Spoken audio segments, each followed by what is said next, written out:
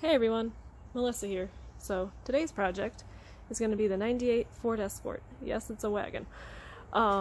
So this is going to be a little bit backwards because I'm doing the body work on this, and I'll give the backstory on this project at another time, but I want to do a quick walk around to just show the before and after because I'll be doing some body work on this and raptor lining it. So as a quick walk around, here we are. We've got the hella horns because nobody gets out of the way of a tiny car because nobody can hear it, so had to get some hella horns. I already got the wheels that I wanted. Again, this project is a little bit backwards. And we've got some body work in the back that's going to have to be done. Alex and I are going to look into welding this later. Pac-Man got a little hungry. This car is actually referred to as the Baboon Scort. As you can see, it's got a red butt back there. The bumper broke off a couple years ago, and of course these wagons are very hard to find, so red was the color. And do a quick walk around on this side. Sorry, it's not the best because I'm in my garage and it's already on lift. I've done some interior stuff. These are actually 2014 Ford Focus seats because the seats that were in it were not great. And we'll do a quick walk around on the back. Again, Baboon Scort. Don't rob a bank, they'll find you. Anyway, so I'm going to get a couple more shots. I'm going to put this in the video, and I will get down to tearing it down, and I'll try to get as much shots as I can of that, and we'll get going, and I won't reveal the color of the raptor liner yet.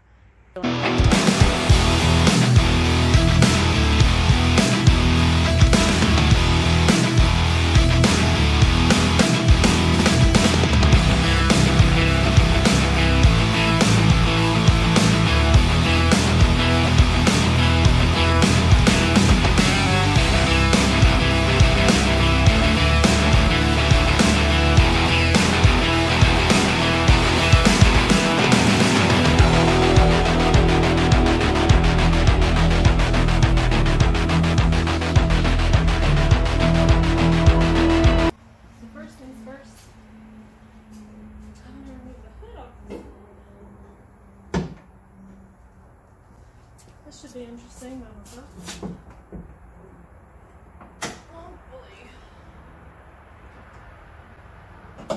Hopefully we don't drop it.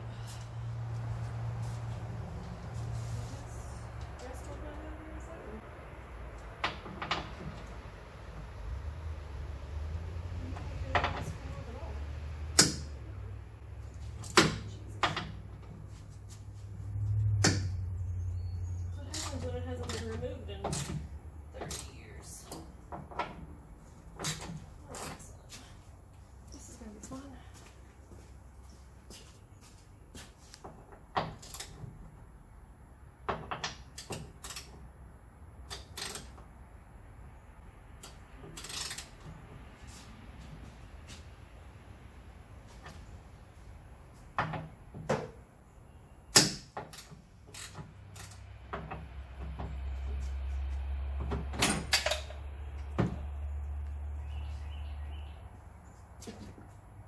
Last one.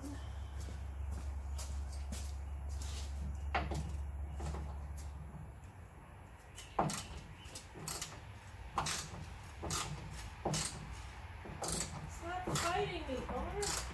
I don't want you to crush me with your head either, but let me.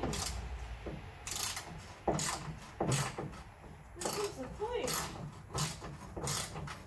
This is probably the worst video I've done.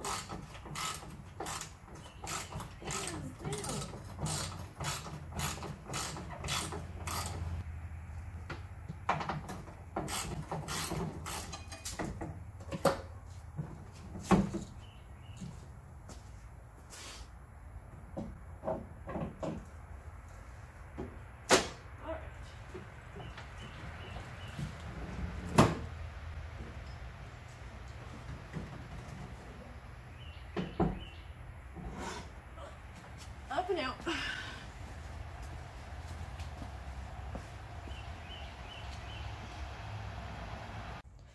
Alright, to get a quick shot, I'm just gonna... Next is taking this front piece off to get the headlights out. I do want to take the fenders off, but as you can see where the lift point is on the pinch weld, It's right where I gotta get to the fender, so I'm gonna have to do that off camera when I get the car off the lift. But there's some bolts back here, up in here, 2 bolts that are about like right here, and the same on the other side, so I'm just gonna do that real quick. It also has these up here, which doesn't even look like they were screwed in, so easy enough. I guess it won't fight me as bad as the hood did, hopefully. So, alright. Here we go, moving the bumper now.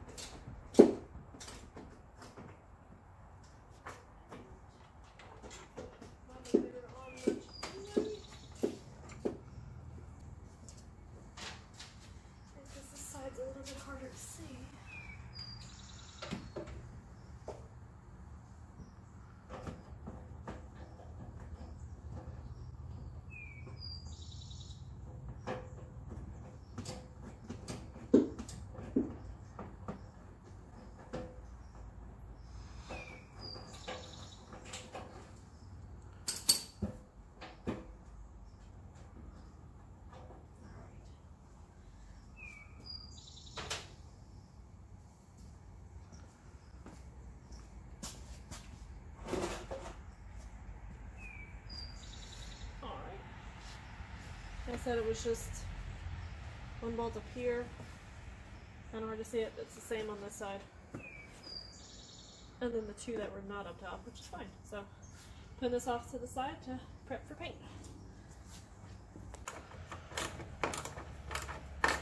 You'll need a deep socket 10 to get this headlight off.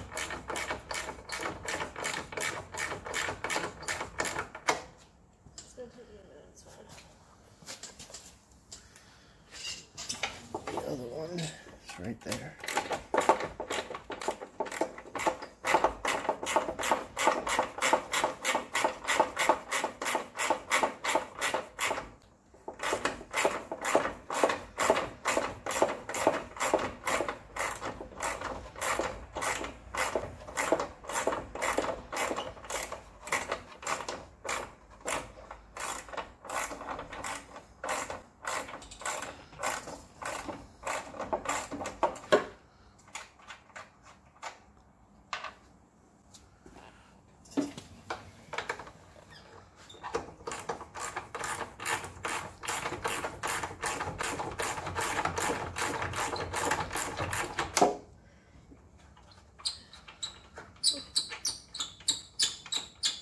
Like the worst noise ever.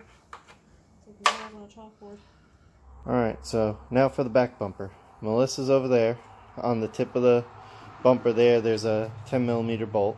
Same thing on the other side. And I'm going to be clearing out the back so we can get to the ones back there. So, let's see what we got in here.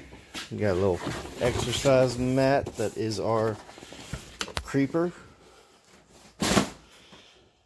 And yes, a CRV mat does fit nicely. And it has a CRV table. I'm trying. Yeah, I tried. There it is. There it is. It does fit for anybody that needs to know. Oh, I'll clean that up later now. Why did this... Can't take you anywhere. No, you can't. Clearly. So.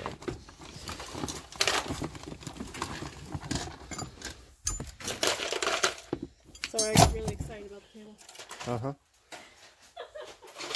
Here's a lug nut.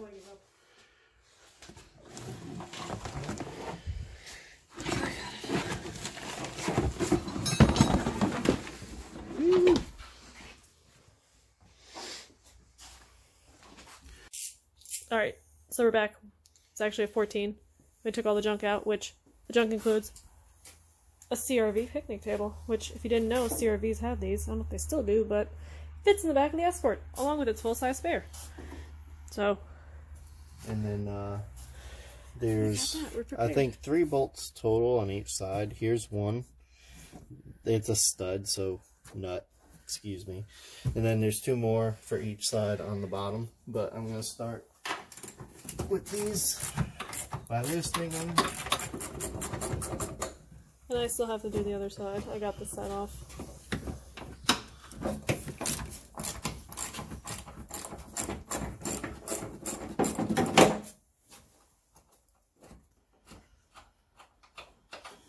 Then I will go on the underside while she takes you around to the other side. I have to go the long way. Come with me as I go the long way. You took my ratchet, so what am I supposed to do? Still gotta go the long way. It's nice having the lift in the garage, but when it's too close and you have to walk around all of the stuff in between, that's fine. Okay. So I'll talk about this part next. So we're going to show you guys. We kind of marked up where we think we're going to cut, which I think we're going to stair step it rather than do this drunk type line that Alex drew. Not really sure. But we're going to end up cutting this out and we're going to tack weld it in some sheet metal. Just to make sure that we get all the rust. We did hammer around here and we're going this far out because the rust actually is under here as well, even though you can't see it yet. I know that there's some work on the body as well that I'm going to do on the underside. This car was picked up with a forklift. Again, stories for another day. But we'll start by removing the baboon butt and we'll do this part next and be ready to move on to prep next. Alright, so opposite what I said. 2 bolts up top here. One's behind this panel below the light and one's right here. So once you get those 2 up top and the one below,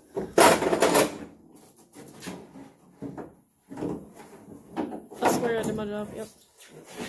should just, Goodbye, baboon butt. Yep. No more baboon bandits. Nope. The baboon bandits were no more.